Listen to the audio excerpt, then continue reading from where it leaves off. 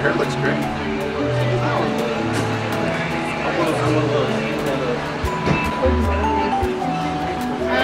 It'll be like around 1:40.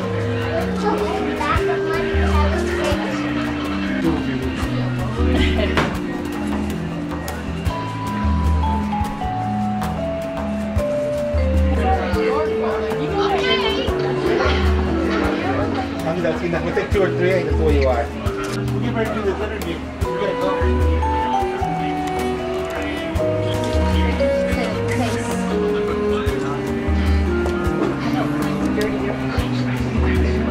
My name is Dolores Ceballos and I'm with Maricopa County Public Health. And my name is Ernie Hull and I'm with the Peoria Boys and Girls Clubs of Metropolitan Singles. And today is our first annual health fair, community health fair back to school event here for Peoria Boys and Girls Club. And we had quite a few different screenings going on for the community. We had immunizations, we had blood pressures, heights and weights, we had STDs and HIV testing, we had dental checks. We had a lot of different vendors that were providing a lot of information for the community, from health plans to insurance to IDs for kids, for prevention in case they were to be lost or missing. The DVDs that they were giving out would help identify them, to find them out in the community. We also had vendors from acupuncture, chiropractor. Yep. What were some of the other ones? The mammogram truck was here. The fire department came and they did some help with the car seats for the kids, and I guess we did quite a few families who had the firemen said that they wouldn't, if they had gotten in a crash, their car seats, their babies wouldn't have even survived. So he had about 50 to 100 families who came in with babies whose car seats were not safe already. So we had that done. We also did this so that we could really focus on helping families get their kids back in school this year. With the economy being what it was, we thought a health fair would kind of help them get a good start. So that was kind of the focus. How many people were attending today's event? We did over 800 today. Over 800. And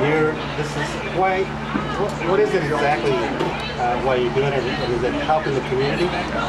I think it's helping the community because we have a lot of people who've lost their jobs and don't have medical anymore. And so they needed this in order to just get their immunizations so the kids can get started back to school this year. And so I think it helped the community a lot. And we gave out backpacks, so they needed school supplies to get their kids back in school. So if you have lost your job and you're trying to get kids back in school, so this is something that all the information that we bring into these health fairs is also to help empower the communities with the information and the services that are out there, and in hopes that they will take that information and, initiate calling or contacting these programs and services to be able to meet those needs that they have. One of the things that we're having the blood service here, when I talked to the lady from the blood service, she said that they don't get a lot of blood donated for people of color, African Americans, Hispanic people, and they always need blood for those people. So this was we have a high Hispanic population, and so we thought just having them here would help their blood supply for our Hispanic population. When you're saying here, you're talking about? In Arizona. In Peoria. That's the Boys Club. Correct.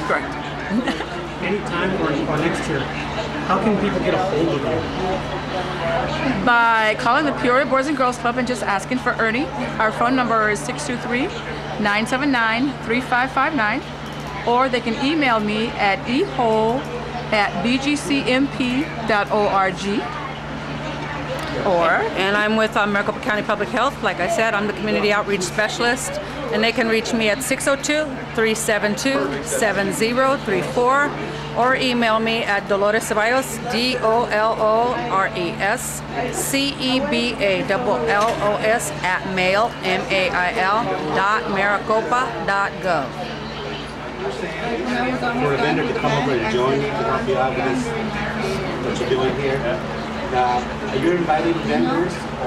Yes, we are inviting vendors and any other, like Dolores was saying, we have to raise money for the mammogram truck to come over. And if anyone wanted to make a donation to help women get those mammograms, that'd be awesome. And we absolutely are inviting vendors to come over for our next one for next year. Well, we get everything cleaned up. About the health fair today. It was great.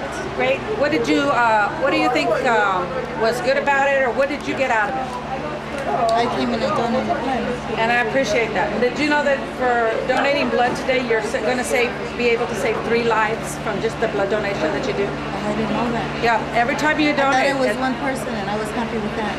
No, just think, 3 lives for a blood donation, which is awesome. So, and that's something that you might want to keep in mind, and also you might want to do something like with your children. You know, let them know that this is a good service for them to do to help their communities.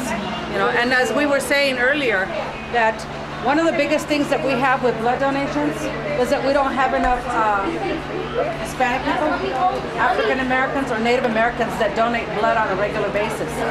And people with O positive blood, you know, our blood is like gold. I'm O positive. We can give blood to just about anybody. So that's what is good about having O positive, is that more people that donate can save more lives that way. There are some rare blood types that's very important to have in case we have people that have that rare blood, and we need to donate blood for them. Something as far as information that My daughter volunteered too. yes, I know she's a volunteer here at the Boys and Girls Club, and she was out there working. We had her running around quite a bit, doing some awesome stuff out there. So we appreciate her help too, and that's great. I've run into her a couple of times here at the Boys and Girls Club. What vendor out there that was out there as far as information was here that you had not ever seen before or heard of? The immunizations. Immunizations. Oh, good. You got a shot? Awesome. So you're ready for school then, right? And I got another one on my left arm, but it's covered. Awesome. So now you're ready for school. You got everything together and stuff. So good. I'm glad. So having immunizations here really helps.